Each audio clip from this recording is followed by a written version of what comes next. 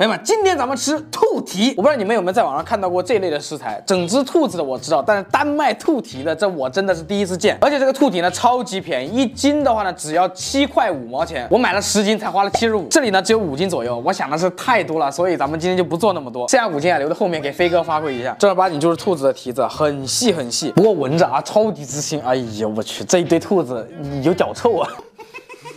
还有一个就是看到这堆蹄子呢，我不禁又联想到当年读书的时候那个鸡兔同笼的问题。笼子里有鸡兔若干只，有72只脚，鸡有3只，问兔子有多少只？那估计镜头面前的学霸可能直接心算一下就大概知道答案了。这个视频的主题很简单，因为猪蹄我们都吃过，羊蹄我们也吃过，但是兔蹄那真是第一回吃。所以今天的视频呢，咱们就简简单单来上一顿麻辣兔蹄，起锅下兔蹄。视频当中啊，真的是只能看见画面，不能闻到味道，确实太腥了。所以要做它，还是得下猛料。来吧，掏出秘密法宝，去腥增香粉，酌情来一点。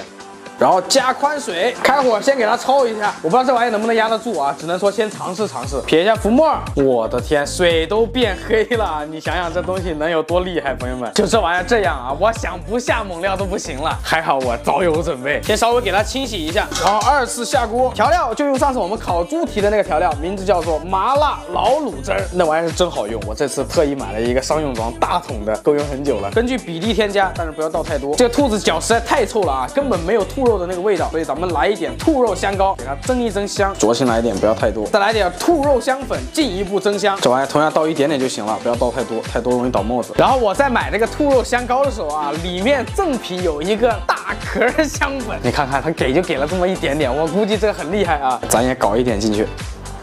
然后来一丢丢草糖色儿，这个东西是给它上色用的。OK， 加宽水。先大火烧开，水烧开，咱们转个小火，然后给它慢卤1个小时。咱们这个浮沫给它再撇一下啊，又有这么多浮沫，这玩意是真的是厉害呀！好，时间到了，朋友们，卤完以后就跟鸡爪一样啊！我的天哪，闻着是真香，但是我不确定它有没有肉啊。咱们先出锅吧。啊，最后必不可少的点缀一点迷人的小葱花。哇，真香啊！走，赶紧！来，飞哥，今天咱们吃个鸡爪。你这个鸡爪长得不一般呢，不过确实这个玩意儿猛一看的话，确实很吓人呢。很吓人是不？是啊，这兔子不讲卫生啊，指甲都不剪。你是不知道这兔子脚有多臭。来尝尝，今天我可真是下了猛料了，你知道吧？这玩意儿不下猛料，你压得住吗？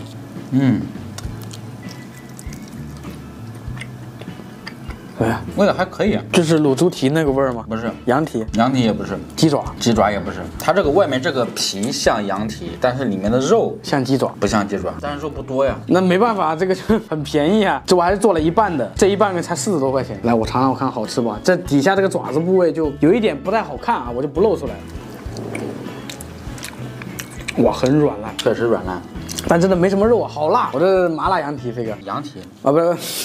现在是自己都不想承认这玩意儿是吃的味道真的口感很像羊蹄，所以我就不自觉的说出来了。没有多少肉，怪不得现在吃兔子的都把这玩意儿给嘎掉了。哦，他们是嘎掉了，然后对啊，因为这玩意儿确实没人吃，也就你买来吃。如果是这个东西，它很少有人做，肉太少。你想想，你40块钱买5斤，80块钱买10斤，你想想这玩意儿有人要吗？没有肉，你知道吗？全是皮没肉。估计你买的店都是粤销1被你买的。不是，很多人买。我觉得你可能是把它当成了那个哺乳动物的爪子才看待，你知道吧？你如果把它想象成鸡爪，是不是？这比鸡爪肉多吧？没有鸡爪肉多呀，你不要乱说呀，真没鸡爪肉多呀，鸡爪肉比它多，就皮多，没肉，皮包骨。真的好像也是啊，别看它这里肉鼓鼓的哈，就外面一层小皮都没了，可能就是爪子上面这一点点肉，就那个肉垫的部位。然后就没了，我还是觉得就当成鸡爪去说就行了。你说这没有鸡爪肉多，那架不住这东西多嘛？那鸡爪很贵的啊，飞哥，我知道，是吧？这就是鸡爪的平替。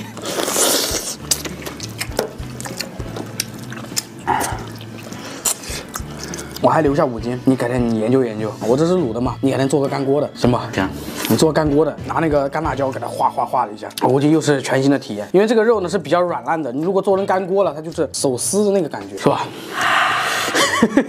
我先拿水。你看这个红色的这个，就是还是有肉的。